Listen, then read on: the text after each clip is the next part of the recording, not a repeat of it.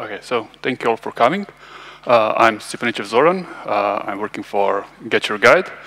I've been working as a software engineer for quite a while, and early on I was thrown into the world of Oracle and databases, and for the last 4 years I've been a BI engineer with GetYourGuide.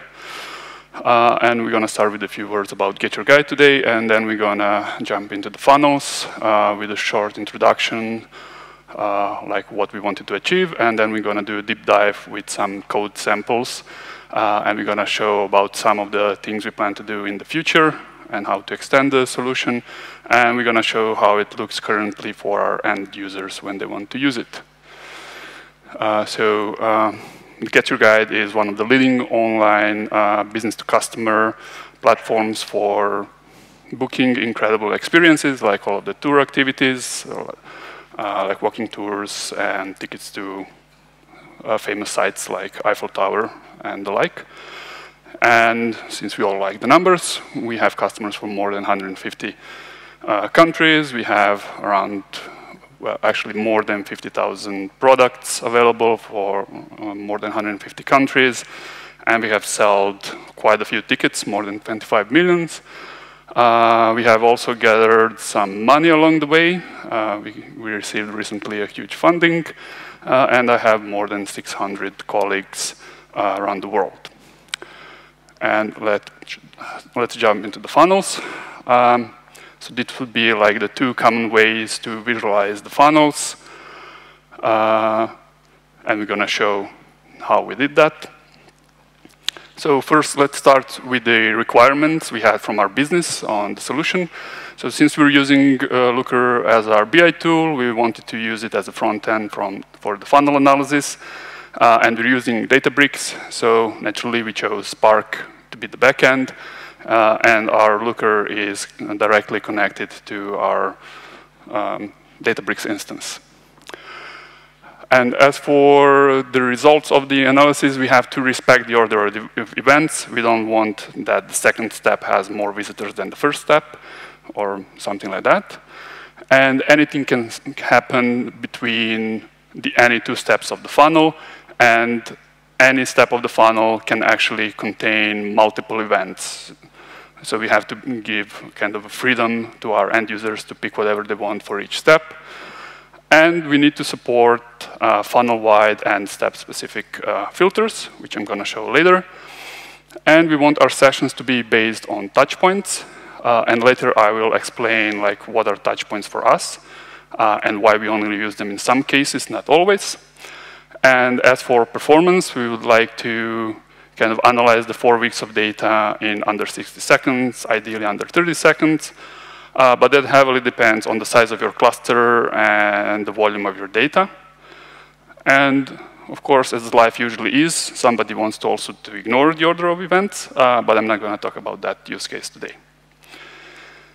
So also there are a lot of third-party solutions specifically designed for funnel analysis. And let's quickly compare them. So as far as performance is considered, third-party solution is definitely faster because it's custom built, bottom up for that one specific use case, and we cannot match the performance there with the off-the-shelf tools.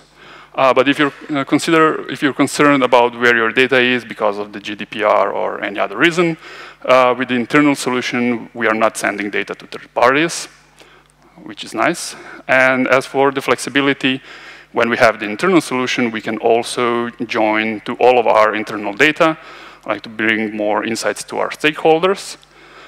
And also we can have it on our internal dashboards along with all the other data that our business users are looking at daily.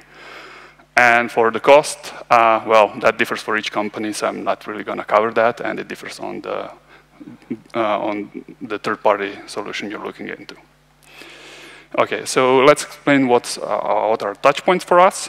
So let's say we have a happy person planning their next trip, and they want to find some cool things to do in the destination. So they might go to one of the search engines to look for things to do in, let's say, Amsterdam, and hopefully they get to our site. They do some browsing, they fire a lot of events, but they maybe don't book yet, they're not ready, and they go maybe to their favorite social platform. They see our ad because we're following them, because they like that, and they come back to us, maybe browse even more, trigger more events, go away again, and hopefully maybe they come directly to us next time, and they do some more browsing, and finally they book something. So in this case, we would have 3 touch points, which are pointed out by the arrows. And we would use these touch points to split this long user path into 3 sessions, which we would analyze with our funnels. The issues that we have here that it's not always easy to determine the touch points. And also because the third-party tools cannot do this, then kind of comparing the data between our internal solution and external solution was really hard, and we had some trust issues with our business users. So unless they are doing analysis specifically on the landing pages, we are not using this to split the funnels, which kind of brought us very close to the numbers we got from the external solution, which brought the trust from our stakeholders, and then everybody was happy using our solution, and we could deprecate the external one. Okay, so now let's explain how the filtering of the funnel would work like. So let's assume that we want to analyze a 5-step funnel for, let's say, events A, B, C, D, and E. So what would the actual user journey look like? So the events that the user would fire on our website might look something like that. So the lowercase letters would represent the events that we are actually not interested in, because we have more than 200 events, and we only want to analyze 5 of them. So we're going to ignore them before doing anything. And for the events that we are actually interested in, we want to know if they happened in the defined order. Like in this case, it has to be the order of A, B, C, D, E. Right? And in this big user path, we are looking for the first appearance of our first event of the A, and then we want to find the second event, which has to happen after the first, and so on. So this is one of the possible cases. The other also valid case is maybe we only match the first step. So the next visitor did a lot of things, then he got to the first event that we're interested in, and then he could kind of fire the third event, but because we're missing the second one, we're only matching the first event in this use case, right? So we're kind of getting the funnel visualization here. And let's see some other use cases. So how far in the funnel did the user go? So this is the ideal case, the most basic one. So luckily the customer here got all the way through our funnel. So it got to the 5th step. In this case, they only got as far as the 2nd step in our funnel. We're ignoring the E because the C and D never happened in this user journey. And in our 3rd case, we're actually matching 4 steps of our funnel. Here we are ignoring E because it didn't happen after D. We're still matching D because it did happen after D. So we have A, B, C, we ignore E, and we have a D. So we match 4 steps of the funnel. So here I would like to point out that even if we match only the first step of the funnel, it's still a valid funnel. All right. Okay, so let's dive into the solution. So the first step, because we're concerned about performance, we're going to filter only for the selected events. We don't want to scan more data than is needed. And then the key step is that we're going to concatenate all the events in a single session into a string. Right?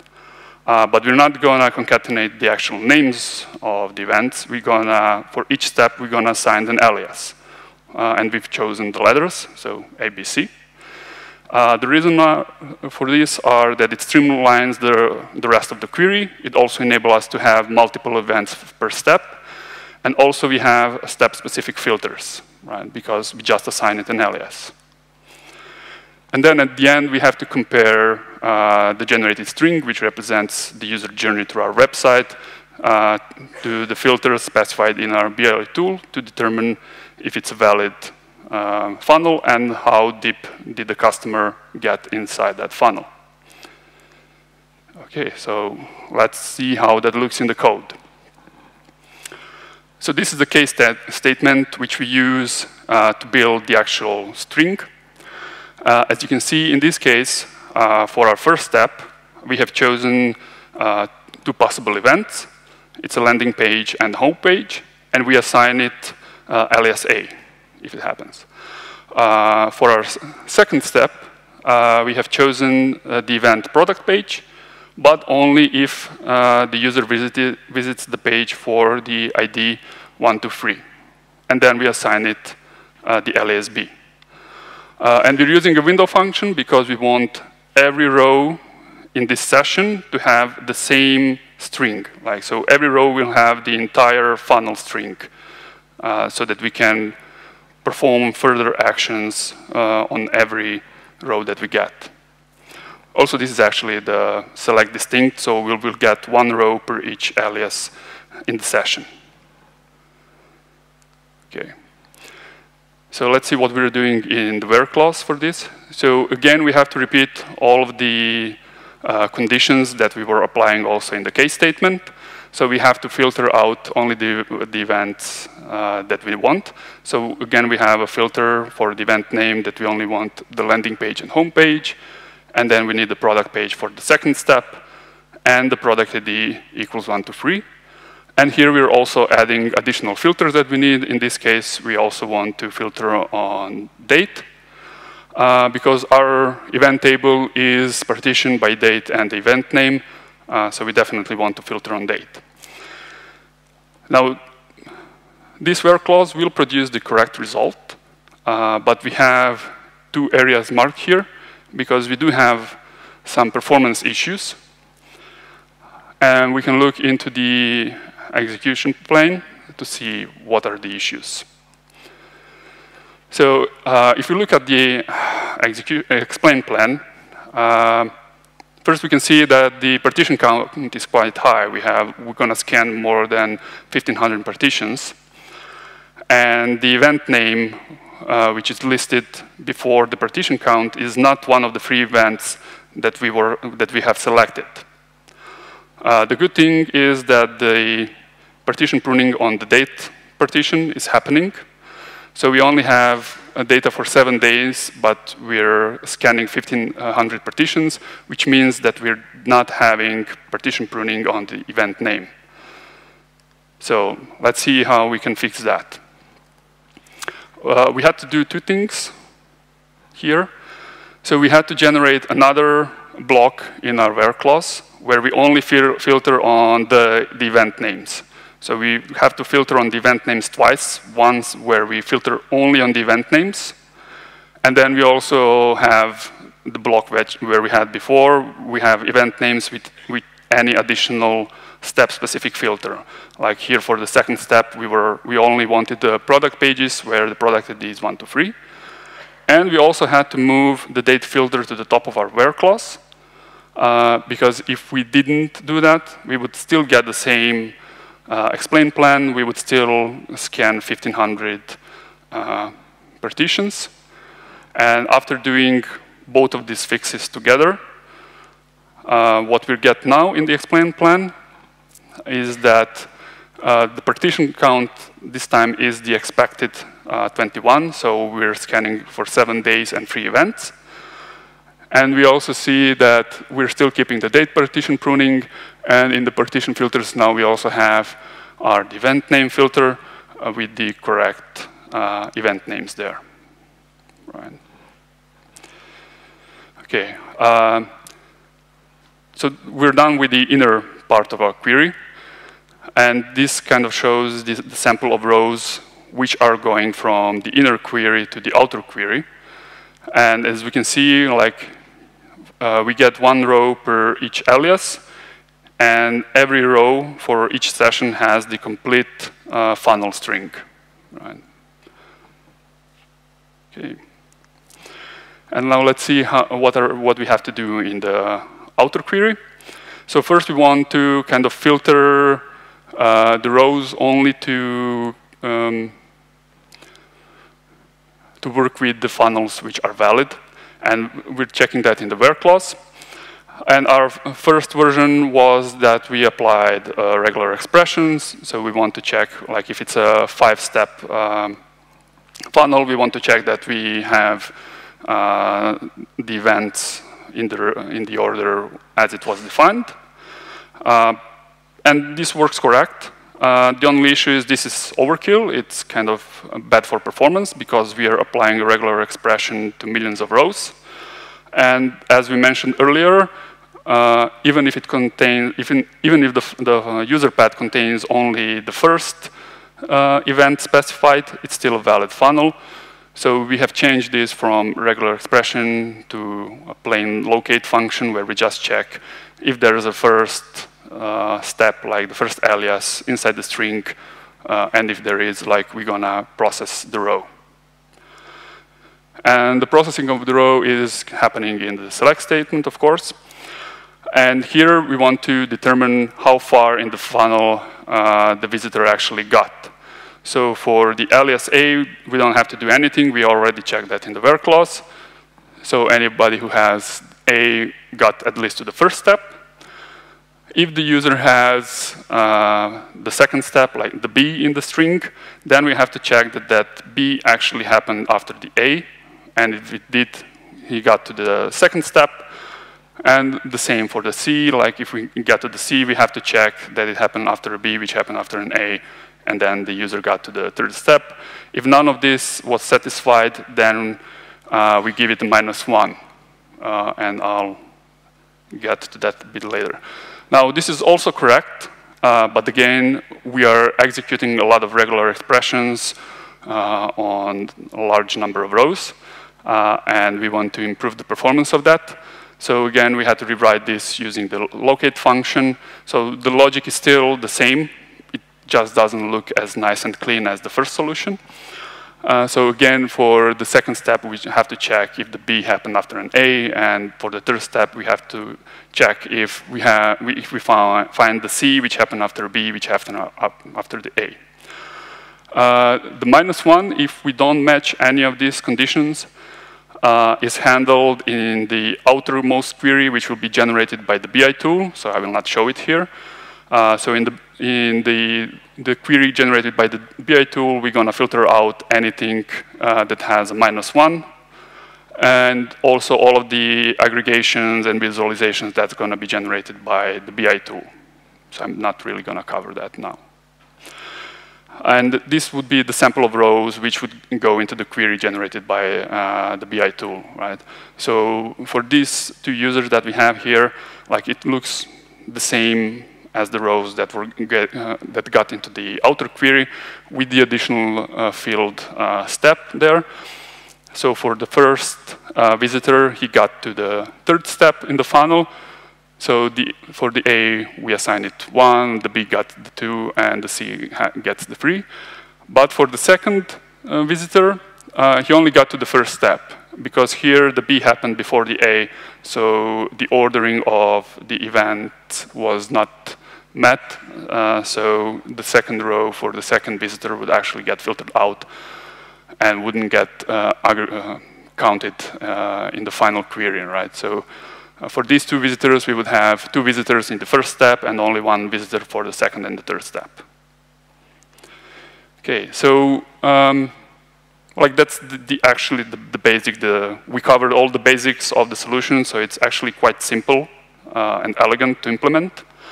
But let's see what else can we add to this to make it more usable to our end users. So one of the requests we still didn't implement it, but we have, is to enable them to slice the funnel. Because currently they have to, if they want to analyze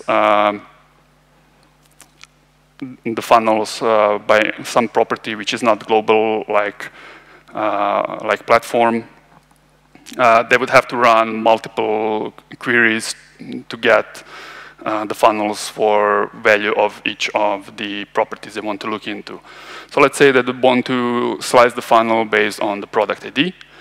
And we might have 2 visitors And the first visitor would, let's say, land on our site, go to the product page 1, maybe add it to cart, then go to the product page with the ID 2, and maybe they check out both of the products. And then we have another visitor which only goes to the product with ID 3 and then checks it out. So if we want to slice the funnel for the product ID, we have to do a few things. So we have to get, of course, the values which satisfy the filter. So it would be the product IDs 1, 2, and 3.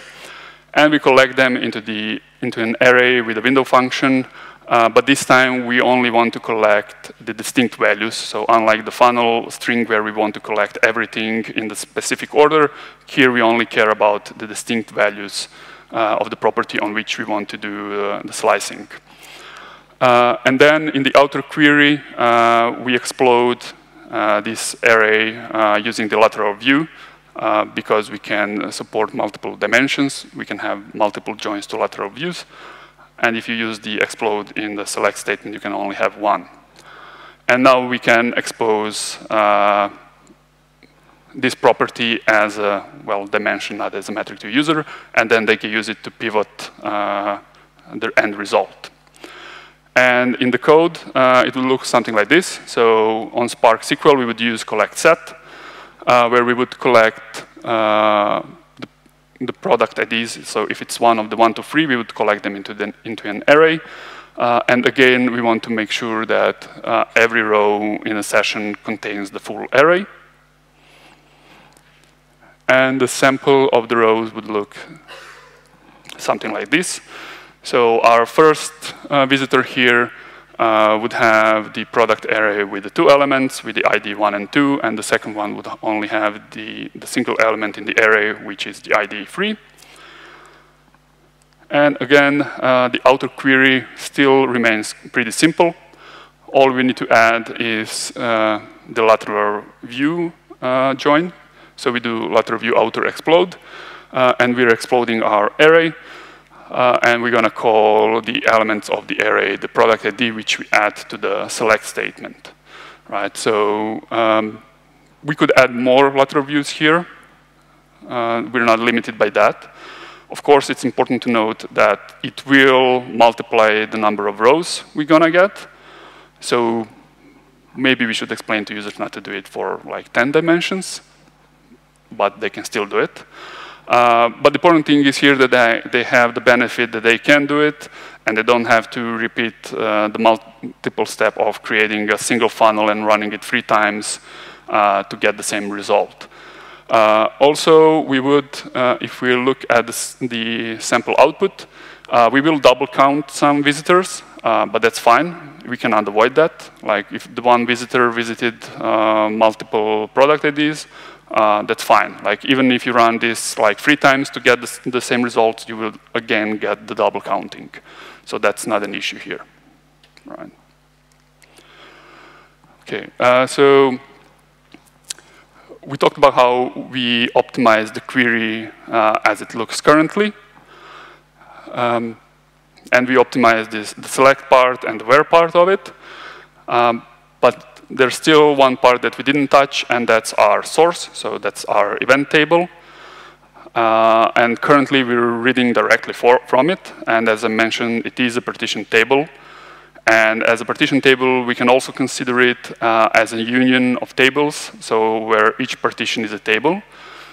So maybe we can optimize this by rewriting from what we're reading, by replacing this table with a series of unions. So let's see how that would look like. So first of all, it wouldn't look as pretty as before. Like we definitely get the added complexity of the code here. So for the first step, it's pretty simple. We're still reading only from the events table. We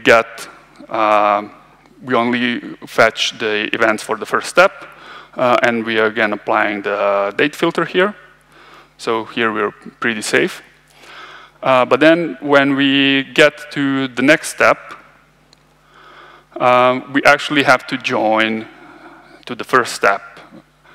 because we want to reduce the amount of data that we're reading in, that we're scanning. So we want to make sure that we're only reading the data for the visitors which actually made the first step. And we also want to make sure that the second step happened after the first step. Now maybe, so this is the yellow part, like the on clause. And then in the where clause, we are also applying the conditions for the second step. Like in this case, we want to get the product page event and the product ID 1 to 3. And again, we have to apply the date filter to get partition pruning. Right. Now, with the changes coming in the Spark 3.0, maybe if you get a small set back from the first step, maybe you would use the dynamic partitioning if you add also the date into the join, but I'm not sure. So the issue here is because we have a lot of joins, it will not significantly speed up this query on Spark. On some other systems, when we were checking, we get more of a speed up. What you do also get is you are scanning a lot less data. So if you're maybe running this on a system where your cost is per query and per amount of data which you're scanning, so you would get a bit better performance and less cost, but the price for that is obviously the code complexity, right? Okay, so let's see what that looks currently for our end users. Oops, okay. So this is how it looks in Looker currently. Probably can't see much. So on the left, you can see that the field list is huge. Even when everything is collapsed, you still can't see everything, like you have to scroll. So the user experience is not really the best, so it cannot compare with the third-party solutions. I mean, you can filter the list, but still, it's not as nice. And then when you add filters into the filtering section, like for anything that's not really a basic use case, the filtering section gets really big. And because of some weird sorting, like not every filter for a specific step are like next to each other. So again, user experience, not really the best one. It's kind of hard to see what you actually filtered for. But then again, the visualizations are pretty good, so you can play around with the visualizations. There's a lot of options on how you're going to visualize the data, and you always can see the data with the table with the raw data. And as for the visualizations, the line chart here, it's actually pretty useful. It shows how stable your funnel is over time. So if you're running a lot of experiments, in this view, you can see if it affected your funnel at some point, and if your click-through between the steps is deteriorating or maybe improving. And at the top on the chart, it's actually how you can split the funnel currently. So here we can split the funnel because the platform doesn't really change within the session. So it's one of the global filters which we can apply, and then we can kind of slice the funnel to compare, in this case, Android and iOS. And another nice feature of the tool is that you can actually see the SQL which is generated. It actually has a lot of empty lines because of the way the generation of the query works.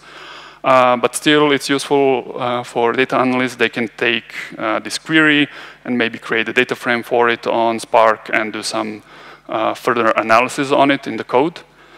So it's still a pretty cool feature, and it's good for debugging. Okay. So how did we ensure the performance in our BI tool? So we're using the columnar storage for our data, so everything is in Parquet file.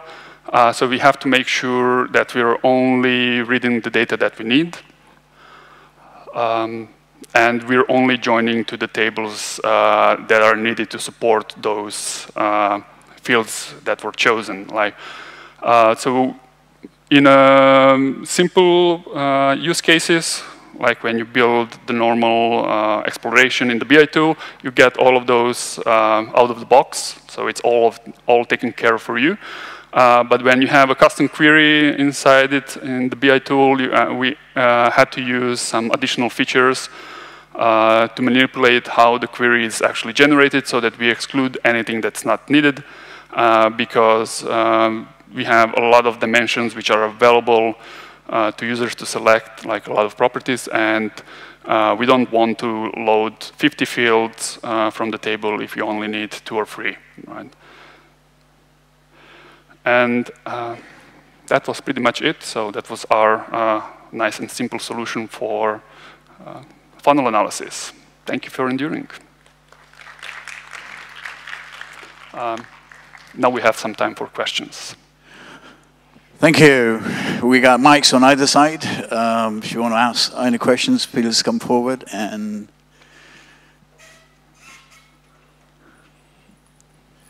hello, thanks for presentation.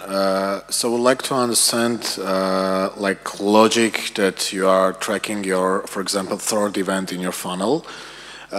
Like, do you consider to see the initial page, like the information from first event in a third one, or you are just getting it by joining it by timestamp or something like that? Sorry, like, if I'm a user, I landed to your application from X page, yeah? Mm-hmm. So I did 4 different actions, and then I returned from another page, from Y page. So I did third action after landing to your application from X page. How did you track that the third event was done after landing to your application from this or that source or touch point? By source, you mean coming from external site? Maybe external or internal, but it doesn't matter. Like, the important thing is to understand that I did third event after second event, which was done after first event, but the first event was like landing event from this touch point. I couldn't ask question correctly, maybe, yeah? I mean, if you did all the actions on our side, then we know like what you did. Like we have all of those. But if you came from external source, then we can filter on the referrer. Like if you came from Google, we know that you came from Google, for example. So you know that I landed to your page on the first event, but like, are you tracking the landing page information for all the next events, or are you just joining to first one? Okay, so we handle that in the ETL part. So the touch point, which are mentioned, that's kind of, we have the information where you landed. So you landed on some page, and then in the ETL processing, we consider that as a touch point, and to every consecutive event in that session, we assign that touch point in the ETL. So every event has kind of the current touch point property of it, right? That's how we do it. So we don't have to join on the fly to determine the touch point. So that's already determined in our ETL. So some kind of data preparation step in order to like transfer all the initial information to upcoming steps. Yeah. So every event in our event table has the current touch point property. Like if we were determining that on the fly, it would completely kill the performance. Yep. Right. Even in the ETL processing, it's pretty hard to determine correctly the current touch point. That's why we're not always using it, because it has some taking issues. into consideration timestamp and something like Thank you very much. Yeah, no problem. Anybody else? There you go. Hello, thank you for the amazing presentation. If you can walk me through some numbers related to the size of the data that you are crunching every day to get the aggregated version of the events. The funnel is an aggregated version of all of the events. If you can walk me through some the size or maybe the time it takes for your ETL to run, since it runs on Spark. Okay. Yeah, thank you. So First thing is we don't do any aggregation. We run on the events as they are. So we're not pre-aggregating anything for the funnels. Right? So we're doing some cleaning in the ETL, so we're removing the bots, but we're not aggregating anything. So our events table, it's raw events. We have everything there. Only thing that we're doing is to make sure that all the events have the same schema, because that's the prerequisite of Parquet. But also to go around the issue of having like the same schema. Everywhere we also have a field where we store the entire JSON of the event, and we can also filter on that in our funnels. Bit impacts the performance, but it's still good. But the funnel table, or what you get from the events, is an aggregation of events that is then presented to Looker. To give I mean, Looker then gets, it gets kind of the aggregated view of it. But I mean, the amount of data that it gets, it depends on the filters, right? It varies a lot. I mean, we have some events which are larger than other, like a landing page event. It's really, really big compared to the book action event, which is kind of the last step. It's like only a few % of the visitors actually check out something, while we have a lot of people landing on the landing page. So how much data we actually send to Looker, it really differs. But yeah, the landing pages event is huge. Like we have a few millions of rows every day. Okay, thank you. Go ahead. Yeah. So thank you again. My question is regarding also related. So you said you don't do any filtering or any aggregation, but for example, I'm a user, I make a click. How do I know, or how do you know what else did I did in the past? And also, how often do you keep updated your records? Like is stream, batch? If it's batch, how often? So the events table is updated once a day. Okay. So we are reading the data like continuously. We do use streams, but the processing of it is done in the nightly batch. So we get the new version of the events table once per day. And about history, how do you know a user who makes a click? What? So you have a series of events happening in the past. Yeah. User makes click or an impression, but you need to have history. How do you keep this history? Well, everything is in the events table, but we don't look. You have to always specify like the date range, and we're not looking outside of that date range. So if you say I want to see everything in the last 7 days, we don't care about what happened before that, like what happened a month ago. We don't care about that. Like it's not going to be included. Oh, okay. Yeah. Okay, we got time for one more question. Go ahead. All right. I'm curious what kind of, by the way, great talk. I'm curious what kind of overhead you got with regex, so as opposed to actually kind of having your own state machine kind of thing. Like in terms of like the overall thing with all of your I/O, like what did you find it to be worth it? Yeah, it was definitely worth it. Like it did speed up. Like, I mean, even if you cut down 5 seconds for end users, that's a lot. Like because they don't want to wait for data. I mean, anyway, they have to wait like 30 seconds. But if they have to wait 60 seconds, it's a lot for them. So yeah, like.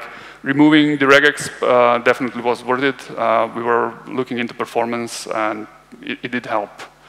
Because at some point, we reduced the size of the cluster which we were running for the BI tool, so we kind of had to tweak the query a bit more. Like when we had the cluster which was double the size, then we didn't really care about it. But because of the cost, we had to reduce it, so we had to look into it. Thanks. Well, we're out of time. Give a big hand to Zoran again. Thanks a lot. Yeah. Good job. Thank you. Thank you all for coming.